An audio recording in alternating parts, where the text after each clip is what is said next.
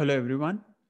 In this lecture, we'll be looking at basics of memory management and how program goes through various stages of compilation and linking, and how operating system, given an executable, how operating system maps the program into the memory. Okay, so if you have taken compiler course before, or if you have like background with respect to object files and how to, and if you understand basically how, for instance, an external function such as printf gets called, if you understand the basics of that, then this lecture might be a repetition of the material. But nonetheless, if you don't, if you want to refresh your memory on various aspects of compilation, I suggest you to uh, uh, go through the lecture. Okay. So if you have taken a compiler course, you might have seen that compiler takes C files, source files, and then compiles them into object files. And then there is another component called linker, which links these object files together into an executable. And then when we try to run the executable, there is another component called loader that actually loads the executable into memory. And then the memory required for the process that's running will be handled by the operating system. We'll be looking at that in the next lecture. Memory management is done by the operating system. And finally, when process executes, then each instruction will be executed by the processor, which is CPU. Okay, let's see what is the view of memory as seen by different stages of the program. So let's look at a simple example. So here we have two C files. We have main and we have math.c. And here you can see that main uses an externally defined function sin, like main has a call to function sin, which is actually defined in math.c. Furthermore, main also calls two external functions, specifically printf and scanf, which are defined in external libraries like libc. Okay. And how does this program gets compiled and linked? So what happens when we give these two C files to GCC, for instance? Okay. So the first step is compilation. So the compilation is a process of generating object files from C files. So what compiler does is it takes the C file, it does pre-processing, and then finally converts C file into an object file. So which basically contains instructions and some memory related to some contents related to the variables which are present in the C file. However, the information is incomplete. That means it doesn't have all the information that is needed to execute. Okay, so compiler just generates an object file. And if we look more deeply, the object file contains various components. Okay, the first one is header, which basically defines where the different components are. And then object file typically has two important segments, code segment and the data segment. Okay, code stands for like code is the segment where all the code of the object file stays, and data segment contains all the data like variables and like global variables and maybe heap, so on and so forth. And then operating system kind of handles stack and everything. As we saw in the previous lecture, we have this activation record that gets pushed onto the stack when a function gets called, right? So operating system takes care of managing the stack. And then object file also contains address of these segments, like address of the code segment and address of the data segment. And another important things that object file contains are symbol table and relocation information. Okay, so symbol table contains information about all the externally visible components that are present in the object file. Okay, for instance, it could be the symbol table can contain the name of all the methods that are defined in the object file, like in the corresponding C file. And then relocation information is the information that is needed for the linker to fix certain references. We will be looking at relocation information later with an example. And then object file can also contain some additional information that is needed for debugger. Like in order to debug programs, when you have an object file, then the debug information is used by, for instance, GDB to display more fine-grained information. So what does the compiler not do? Compiler doesn't know the final layout of the memory because compiler just produces an object file.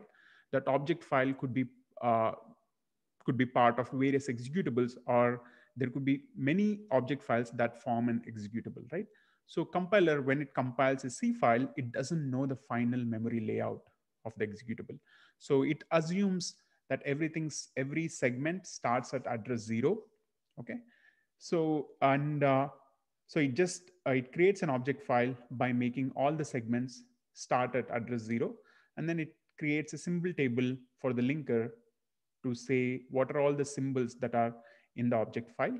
And then it also has relocation information that's also a hint for the linker, rather command for the linker to fix all the references that are within the object file.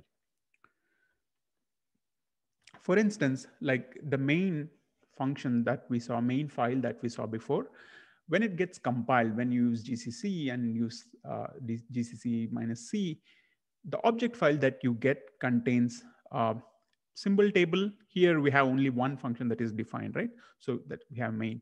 And then it has data segment that contains all the variables that are defined, like global variables that are defined in main.c, which is x and val. And also the code segment now contains all the code of main. Okay. An important thing to note here is all the calls to external functions, means the functions which are not defined in main.c, they are just replaced with dummy call instructions. Okay. And compiler generates this relocation records, which basically is a command for linker to replace the corresponding locations with the address of appropriate symbols. For instance, the last call instruction. So there is a link from function sign to call instruction. This says that if at all, if linker ever finds function sin, so linker should rewrite the call instruction with the appropriate address of the sin function. Okay. So relocation records are just pointers for linker, so that linker can modify corresponding instructions with appropriate addresses, because compiler doesn't know the address of these functions, right? Because these functions could be defined in another file. Specifically in this instance, sign is actually defined in another file called mat.c, which compiler doesn't know. So that's the reason for this relocation records. Okay, and then one thing to note here is the address of all the segments is 0. As I mentioned before, compiler doesn't know the final memory layout of the executable, so it just puts the start address of every segment as 0. And then similarly, if you see the object file of mat.c, you see the same things. Okay. Here, since mat, like the functions sign, it doesn't call any external functions. That's why there are no relocation records. However, the symbol table contains only one entry, which is sin, saying that this object file has the function sin defined. Then once compiler is done producing object files, linker comes in. So linker has 3 functions. It collects all the pieces of information needed for the program. Basically, it collects information from all the object files that are given. Okay. And it figures out the new memory organization needed for the executable that it is about to produce. Okay. Then it combines all the segments from different object files. Okay. And then finally, it replaces the relocation entries. It replaces those appropriate locations with actual address of the functions. Basically, in our case, in case of main.c, it will replace, for instance, last call instruction with the address of sin function. Okay. And then finally, linker produces the executable file, which is like a.out that we run. So note that linker can shuffle segments around, but it cannot rearrange information within a segment. That means linker can take a data segment from one object file and then data segment from another object file, and it can reorder them any way it wants. But however, within a segment, it cannot change any entries within a segment. So linker usually does achieves its functionality in two passes. The first pass is just a reading pass where it figures out what should be the final memory layout.